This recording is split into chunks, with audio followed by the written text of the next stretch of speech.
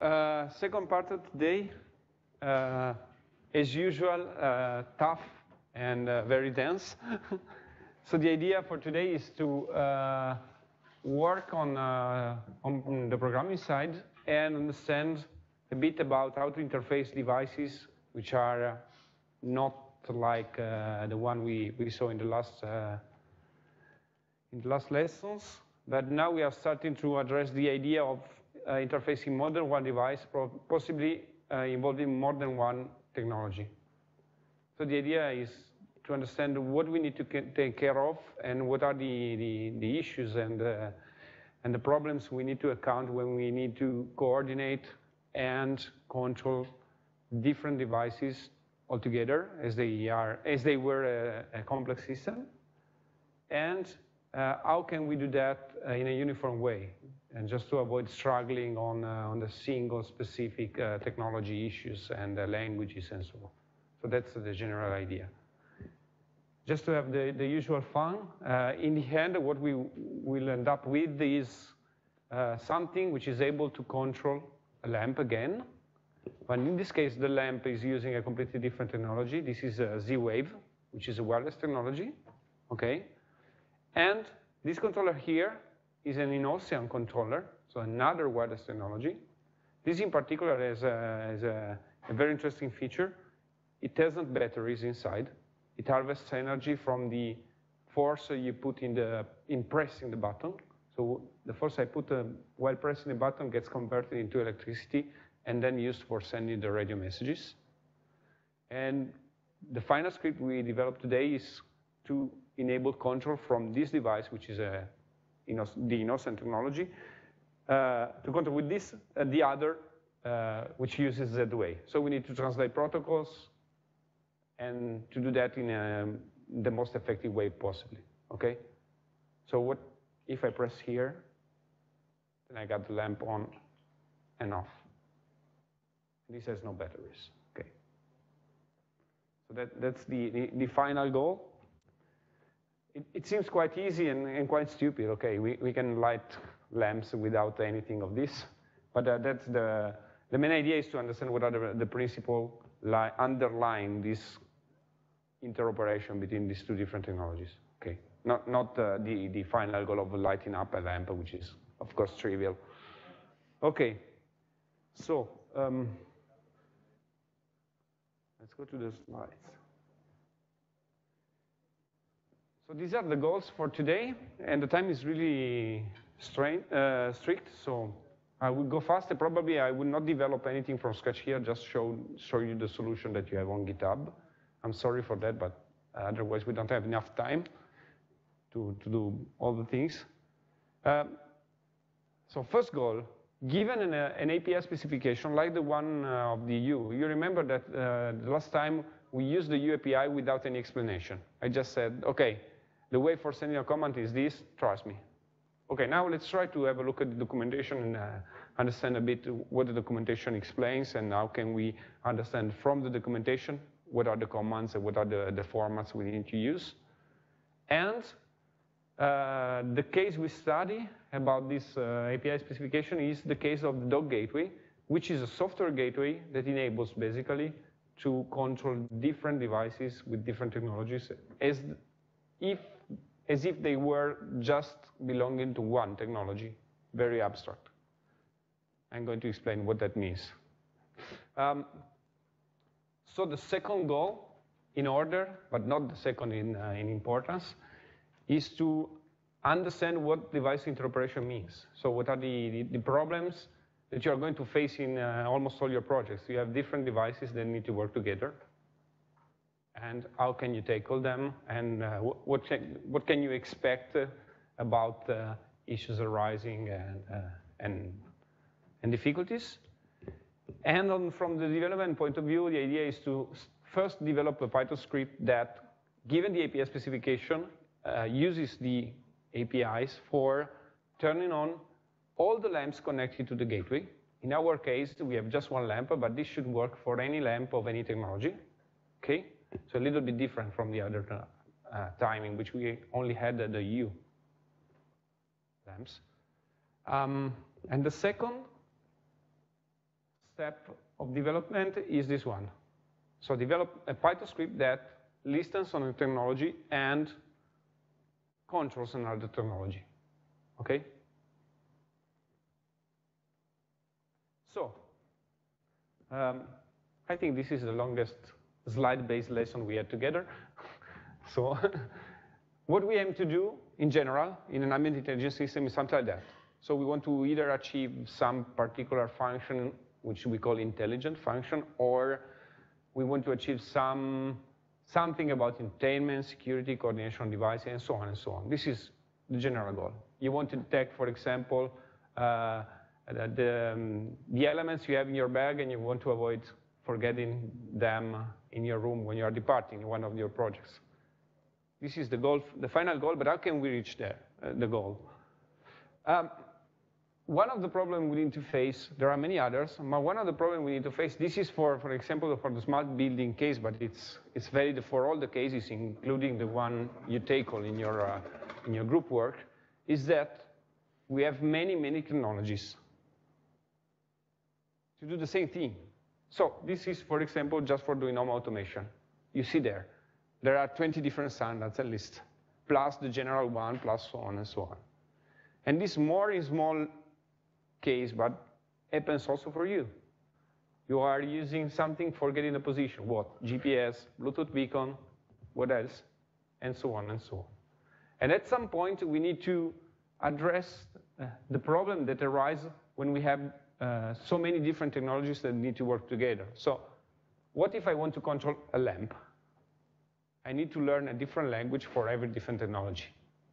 Okay, that will mean that for just turning on the lamp, something that we can do since 20 years at least, let's say 200 years probably, okay, we need to wait for another 200 years to understand all the languages that are there, okay?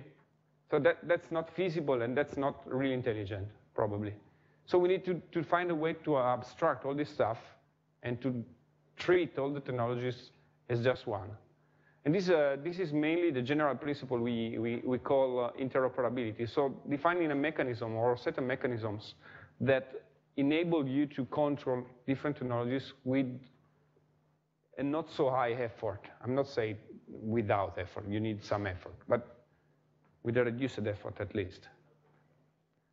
And the idea behind this reduced effort is to apply what is called the information hiding principle.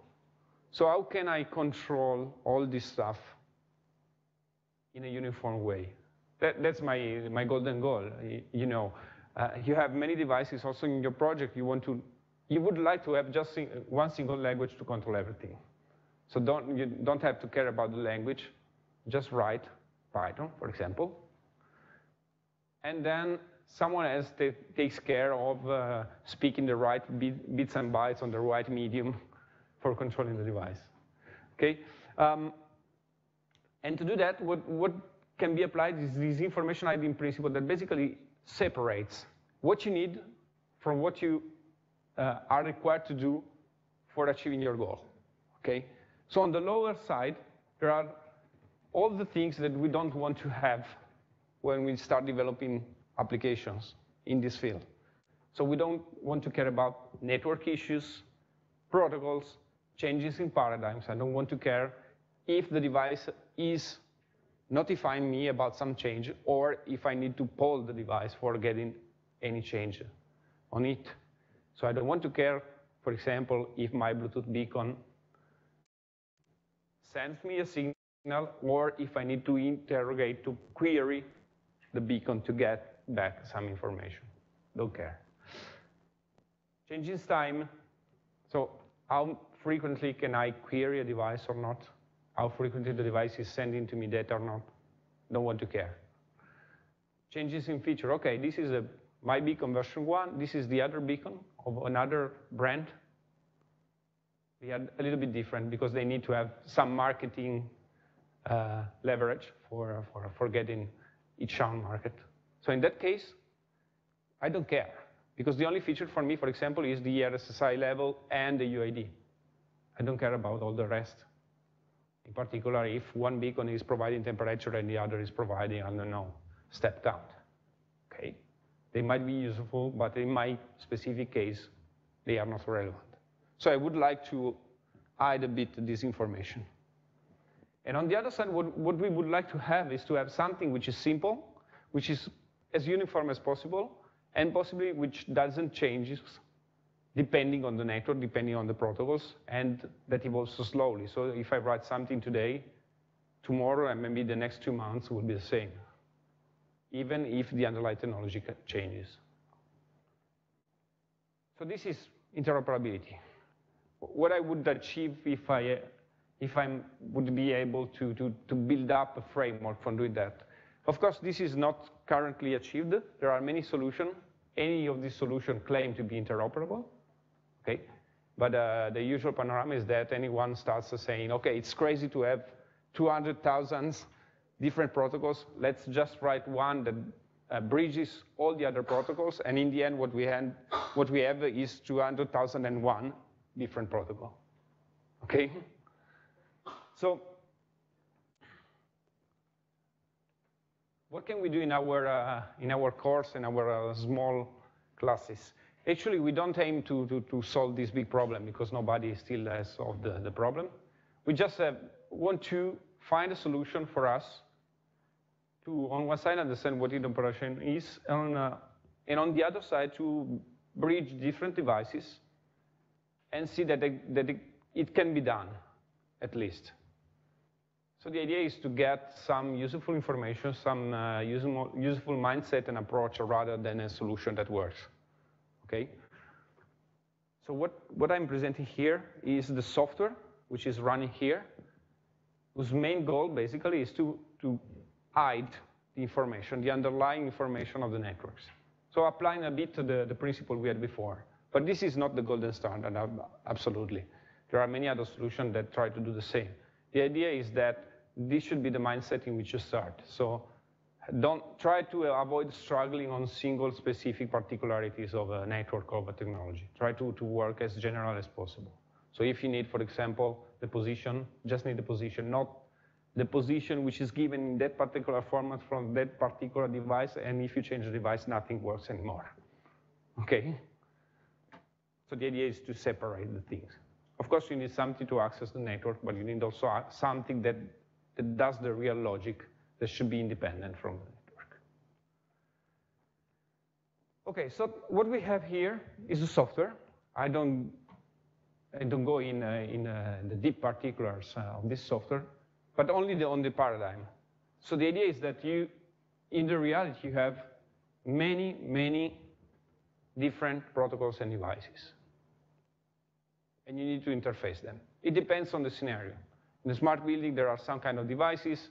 In the smart cities, there are other devices. In your smart bag, there are other devices. In the smart garden also, and so on. But in general, what you have is a multitude of devices and networks and protocols that need to be somewhat bridged. And what does this software that we are just trying today is to assume that each technology at least is able to communicate over something which is similar to an Ethernet connection, which might be Wi-Fi or cabled connection or something similar, a USB pen, for example, okay? Then what the software must do is to take all this information, translate, so speak every language, and translate all the languages to just one common language. That's the general idea. And this common language is based on REST. So that if we are able to handle REST calls, we can handle all the devices on all the networks, at least in principle. Okay, so you see I don't go inside the solutions we decided to adopt for that software, because I don't want to focus on the software. I want to focus just on the kind of features we could expect, and subsequently, how can we use them from Python?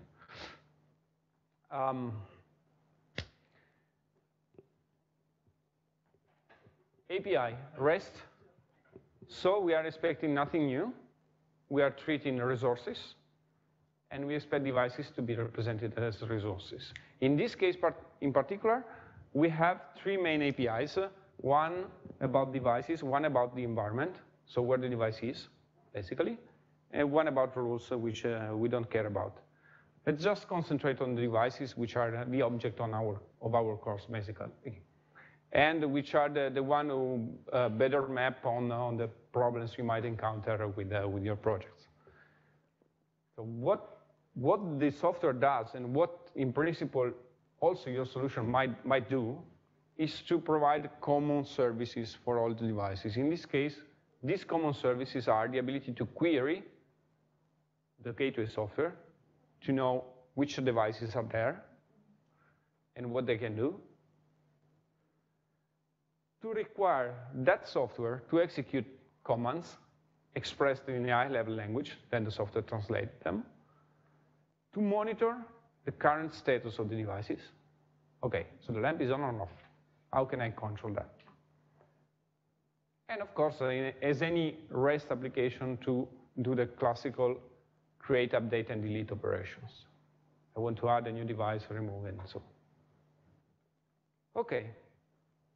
So, in principle, what I want to have, and don't be scared about the format, because actually it is not this one. Okay, but what I want to do in principle is to just send a GET on a URI and get back a payload.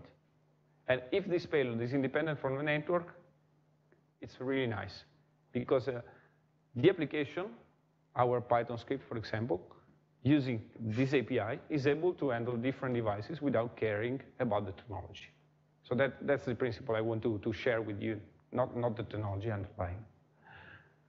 Okay, so let's try to have a look at the real API documentation, if I could get it, so that we can start with our first goal of reading and understanding the documentation of an API.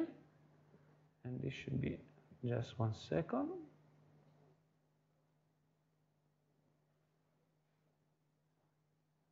Development spaces.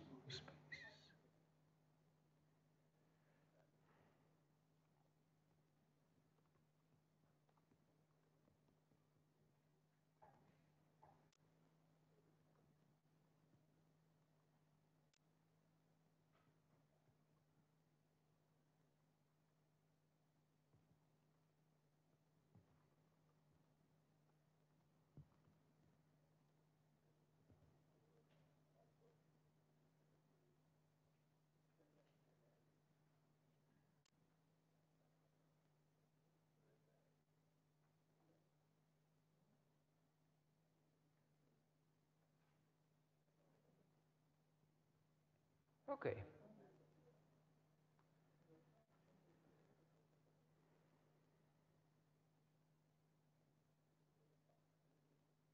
APIs. This is an example of API documentation. It's quite similar to the Twitter APIs, for example. There are many styles.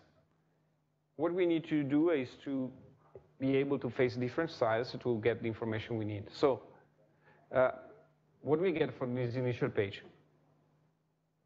There are different APIs. You see here, there's a REST API, a WebSocket API, and history API. Okay, so probably I will need the REST API now. What the API enables us to do is described there. So when I start with an API, first step, try to understand what the API provides, because maybe it's not the right one. Then, for example, let's look at this device documentation. You see here, this is a quite typical way of describing a REST API, where you describe basically, let me go back here. The resource you are publishing, in this case devices, okay? The kind of authentication and communication you need to have to use for getting this information. So for example, there you see no authentication. So I don't have to care about username and passwords. Which is the response format? JSON or XML. So probably I need to specify which is the content type I'm expecting. As you have seen in the previous hour and a half, you can specify content type JSON, for example. Also like what we did in the last lesson. Then allowed methods. what methods can I invoke on this resource? Just get. So this is a collection probably, okay? And in fact, the object is an array of devices. So it's a collection, a real collection. And what it represents is described here, and is the set of devices handled by the gateway. Let's have a look at the response. Okay.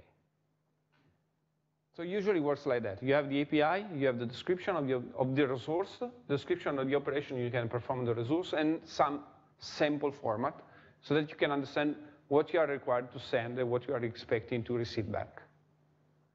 So in this case, we send just a get API URL / devices, and we want back, or we get back this response, which is saying, okay, there are many devices, it's an array, and for example, the first device is this one, the Z-Wave gateway, that one, which is this board on the Raspberry Pi, which is located in the demo room, in our case in the classroom. The technology is Z-Wave. The kind of device is a gateway, something that permits to control other devices. And what can we do with the gateway? We have one command name associate that permits us to join different devices to the gateway. And another command saying disassociate. So remove devices from the set of devices controlled by the gateway. And then, for example, here there is another device which is a power outlet, a plug, okay? Which is in the same room, but now it has the command off. You see here, nothing about the technology. What I need to send to the device for controlling the device, let's look at the commands. I just need to put here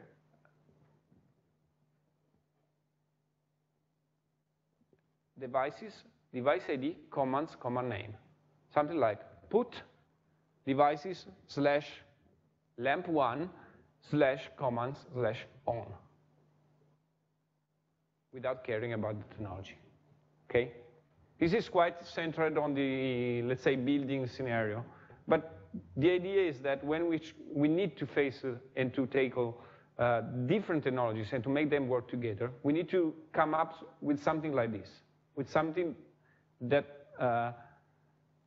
somewhat hide the complexities behind it that are there and that depend on the different technologies, and enable us to develop the logic very easily.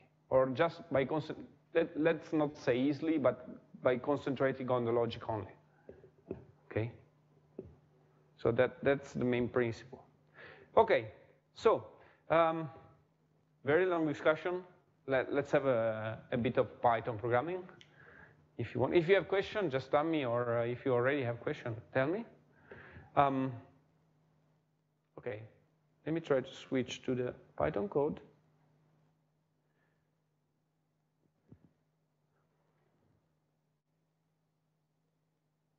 If I could get the development environment here, and enlarge the font, otherwise you cannot see.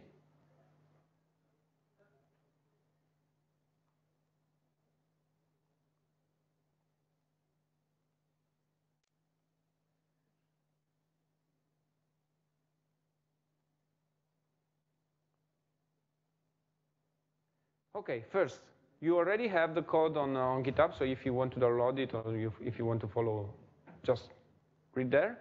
You can experiment with the code, but of course you can interact with the gateway because you don't have it at home, but you have it in the lab. So if you want to try the example, you can do it in the lab. There is also one public instance which is reachable inside the Politecnico, and the address is dog.polito.it and :8080, because it's listening on the port 8080. So I type here the address. Okay, it's this one basically without, where here is dog.polito.it. Okay, So you can also try to play with that. First exercise, let's list all the devices we can control. How can we do that? We need to send a REST request. How can we send a REST request in Python?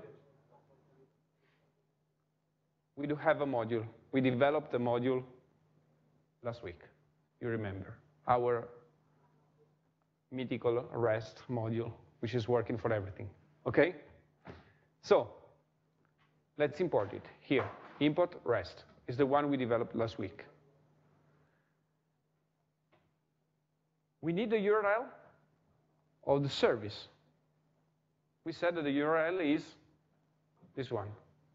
So, the address of the gateway plus API plus version. Quite similar, for example, to the REST music server, which was music API version 1. Okay. So just a URL. Then, from the documentation, we learned that for getting all the devices, we need to refer to the resource named devices. So our final URL will be this base URL plus devices, okay? And now, to get all devices managed by the gateway, we just perform a REST call.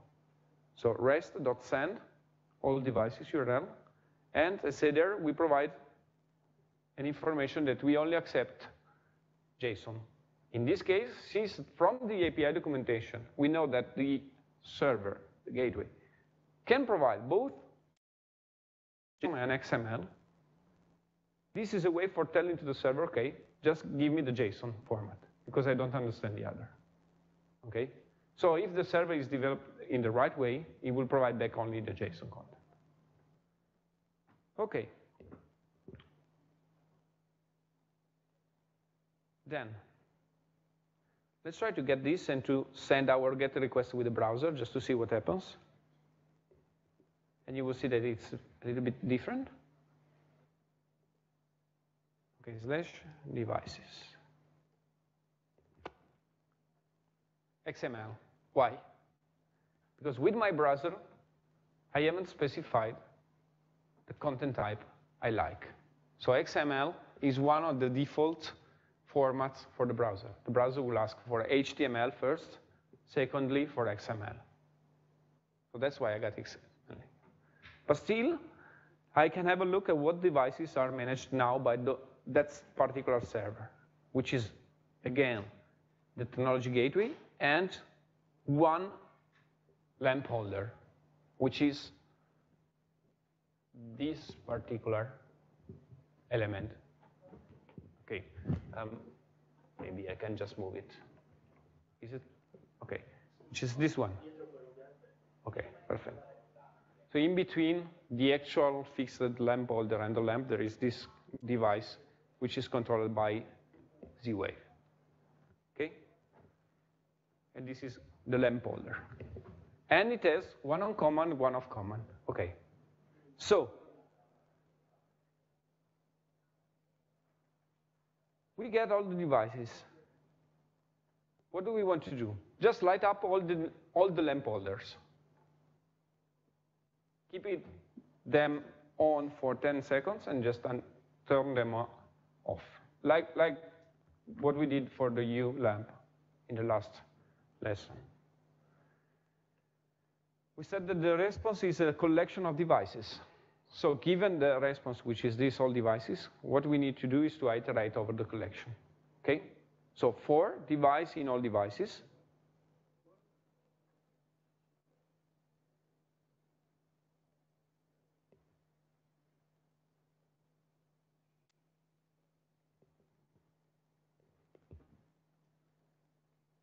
okay?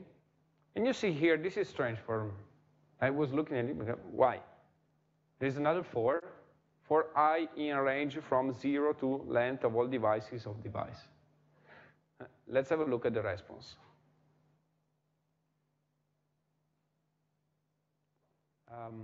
Sorry, this sample response, so that we may understand better.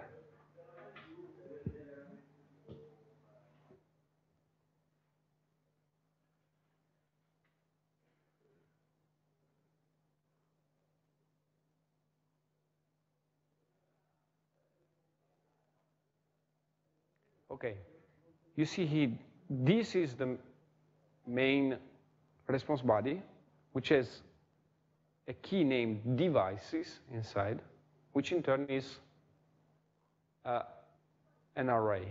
So what I'm doing there, which is actually too much, I'm saying for all the entries in the response, which is actually just one, because it's the root one, I iterate over the element over each single element, which is my device object. Okay, so that it's a little bit complicated, but what we are doing is just to enter inside each device with these two cycles.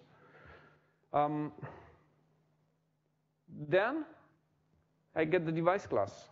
So why I'm getting the device class? Because I just want to turn on the lamp holders.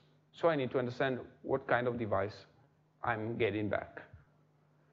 So I get a class which is inside all the devices, position device, I class, okay? So I'm going down back here, this element, okay? Z-Wave gateway is not the one I want. The one I want is lamp holder, which is not, oh, it's here. So I want the one, for example,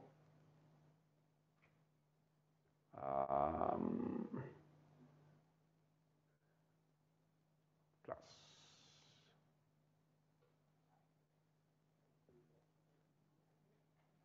See?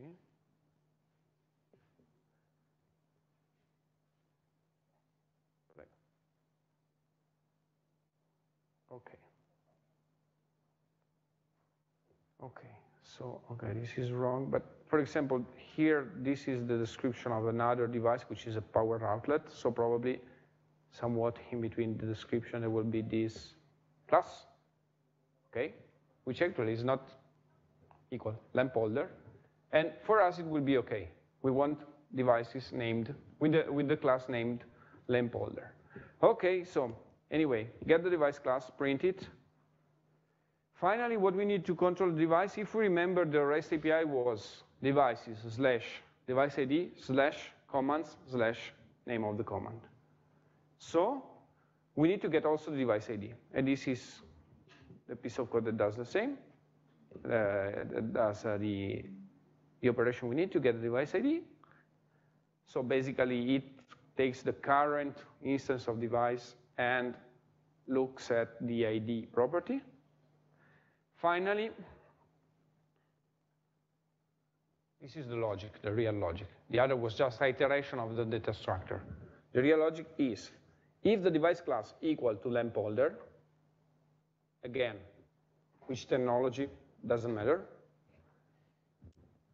Let's build a URL to call, which is the base URL plus devices plus device ID plus commands plus on, because we want to turn on the lamp.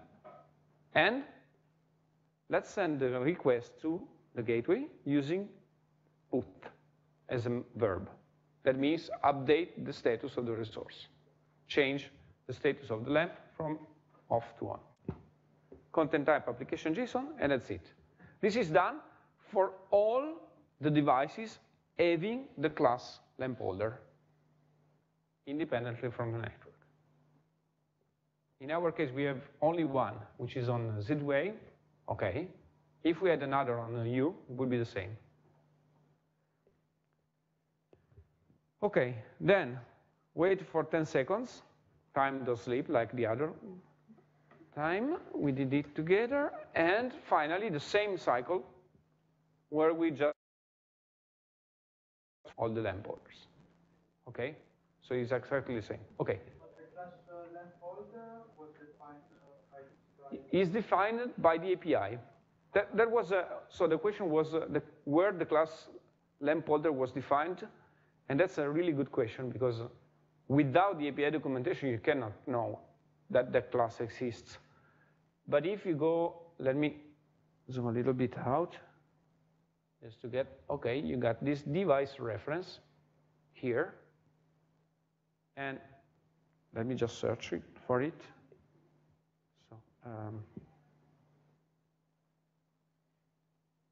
Lamp holder, you see here, that there is a device named lamp holder whose commands are on with no parameters and off with no parameters plus some other. Okay? So if I'm an external application developer, like the role I was playing now, I just need the API specification to know not only the endpoints and the formats of the data, but also, in this case, the commands, what I need to send, and what I'm allowed to send. Okay. The same happens, for example, for the UAPI, where we know that the brightness level is named bright, and the value is between 2050 something and 65,535. Okay, it's the same. And in all the cases, for example, also in your group application, when you need to use external APIs, you need to find this kind of documentation. Okay, so let me go back. Okay. This. And let's try to start. Oh, sorry.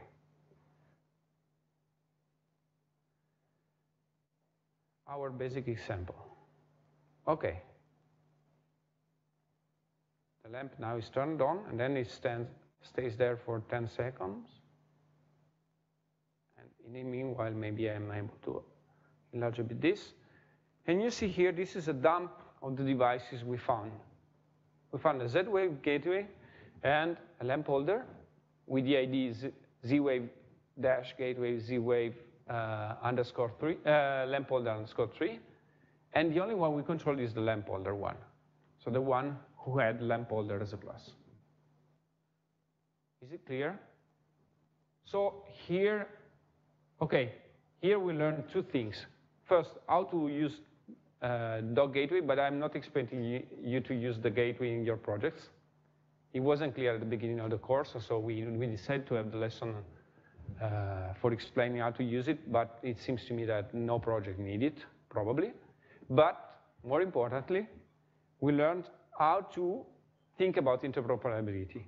So what we should have when we need to handle different technologies. Something like this, something that with 3 lines of code enable us to turn on all the devices that we have independently from the technology, okay? So this is more about the methodology, not about the real content of the code. And we also have some recall of how to use a REST module, okay?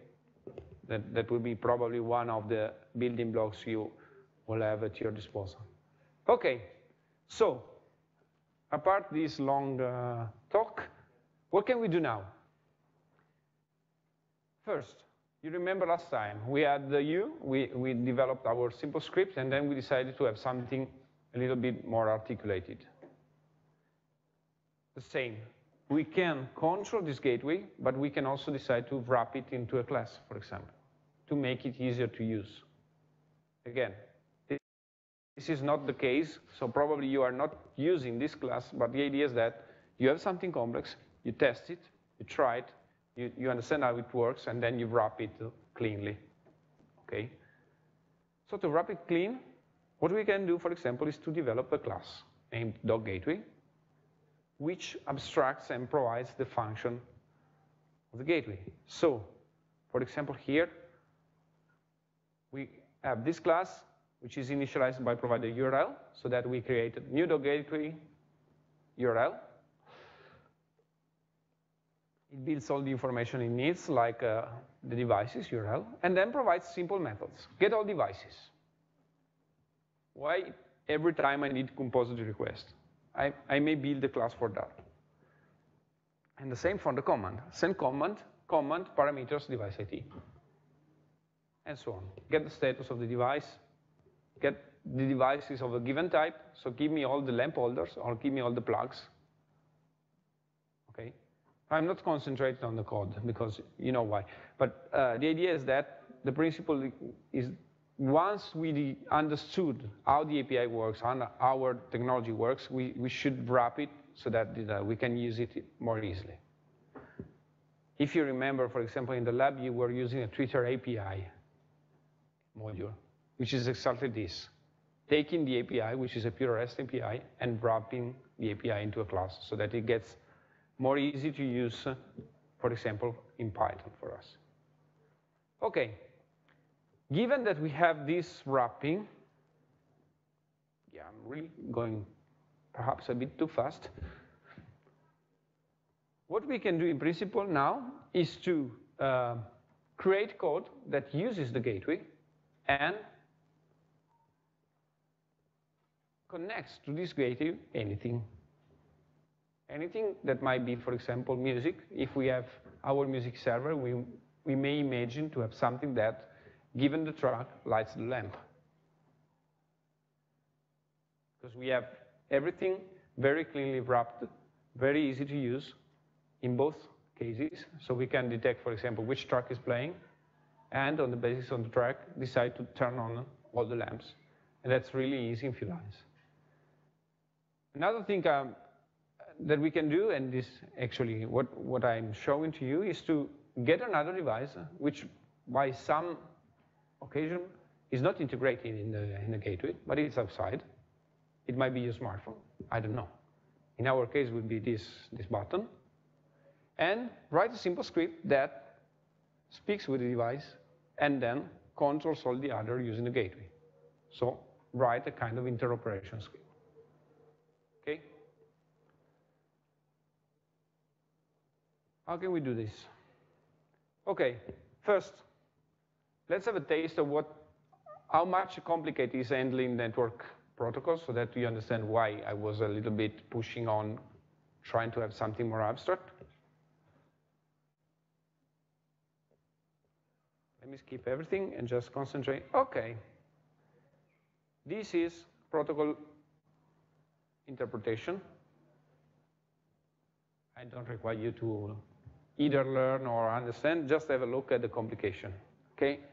So what I'm doing here is reading byte by byte messages, handling serial communication on the USB port, doing stuff, very fun stuff like checking hexadecimal code. There was some performing ANDs, binary ANDs, shift operations. Okay, you do really want to do this for all the devices you are going to use? That's the question. No. No, hopefully no, okay? That's why I was insisting on the approach is just isolate. So if you have an API, use it first. If you don't, develop this but just once and make it usable for everything, for everyone else, and for every piece of the software. Okay? So that you don't have to face the same problem, the same really difficult problem every time. Okay.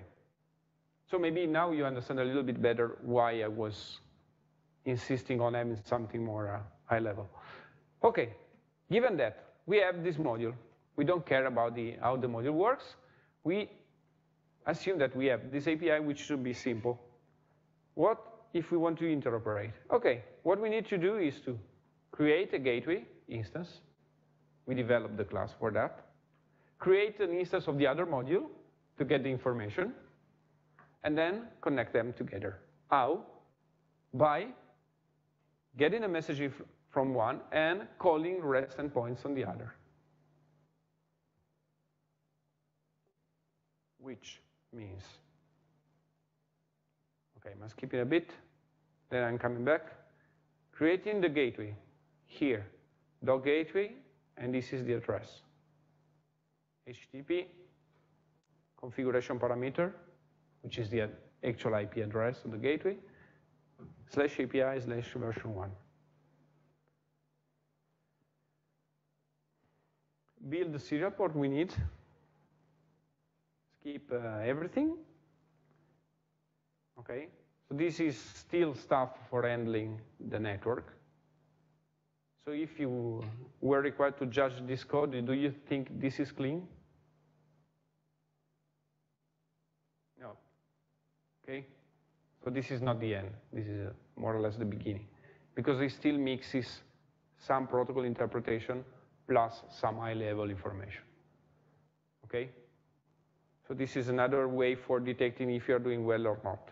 When you are having those big main methods with many network-specific or technology-specific code inside, probably you are still too low level, okay? So this is just an indication.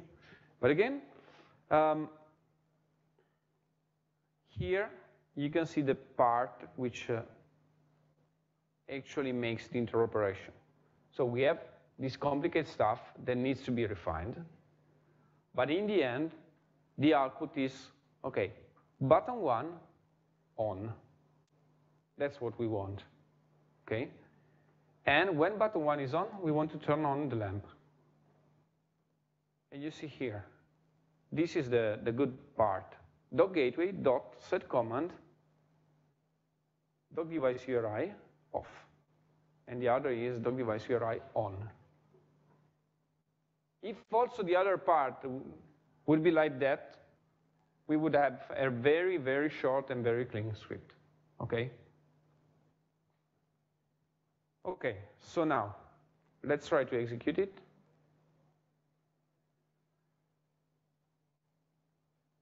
Okay, now they are connected, and when you press the button, maybe it works. Okay. So when I press the button, I got this action equal to 1, the gateway is present, and sent to the gateway the command on. That's it.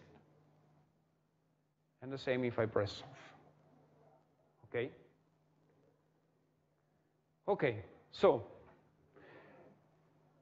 one thing I want to show you, because instead it might be useful for you in your projects. These were more about the mindset to use when developing, not about the specific technology. This one instead might be useful for you. What happens when you are dealing with complex programs and you need to have parameters from the command line? Because you need some configuration, for example, the address of the gateway, or you need to know where your database is, or something like this. What is the port at which your Bluetooth adapter can be reachable? You can use the arguments and parse the arguments normally, like Luigi probably showed you in one of the first lessons on Python, but that will be really, really annoying. But there is also this module which is named opt or getopt. Getopt, which you can use, that it's designed for handling options. And how it works. You define the main function, which is the one called when you call the program. You get the args, which are the arguments of the program. And you take them and just pass them rightly inside this getopt object, where you pass the arguments, sys.argv, okay? And you pass 2 strings for specifying the possible arguments. So which parameters I want to accept. And the syntax is here. Symbol for the parameter, short representation. Colon means the parameter has a value. Okay? And you can also provide the long version. Help, port. That means that when you call the program, you call name of the program minus h.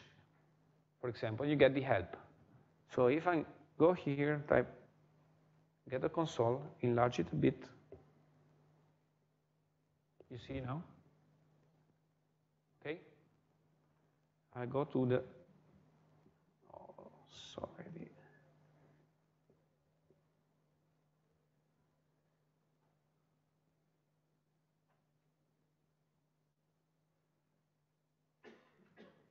And then to the byte, oh, sorry.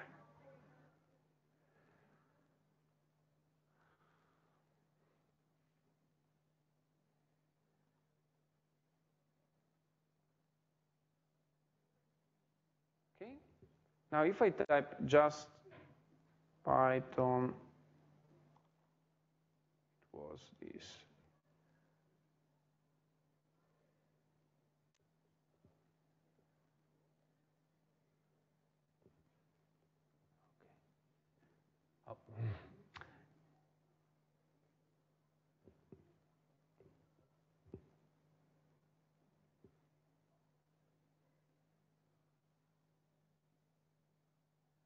do it.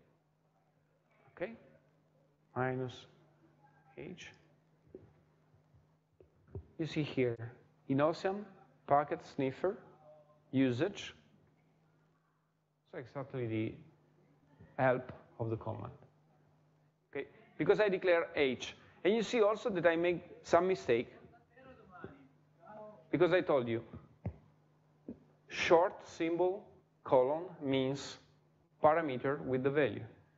And in fact here it is saying option minus H requires an argument, which in this case is clearly wrong, because the help doesn't require any parameter, okay? But still, was just for demonstrating that it works. Okay, so, by doing that, you can handle options like any other command line program, and they can be handled in both short and long version. And how can you get the option value? Because that's the value about which you are interested. In this way, you got this opts, that stands for options, sequence, on which you can iterate.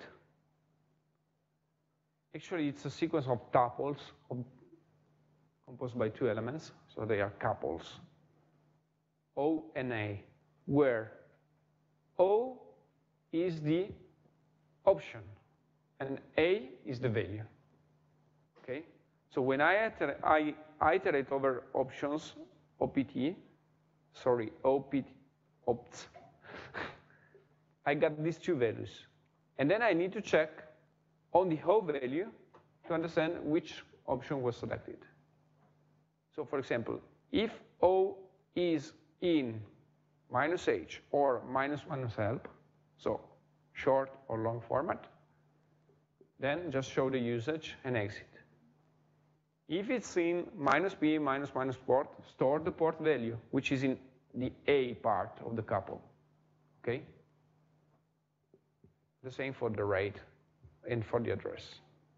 In this case, I don't store the address, I just create the gateway directly, okay? And the same for the device. I don't store the device, but I just create, no, in this case I store the device, which is actually the device URI.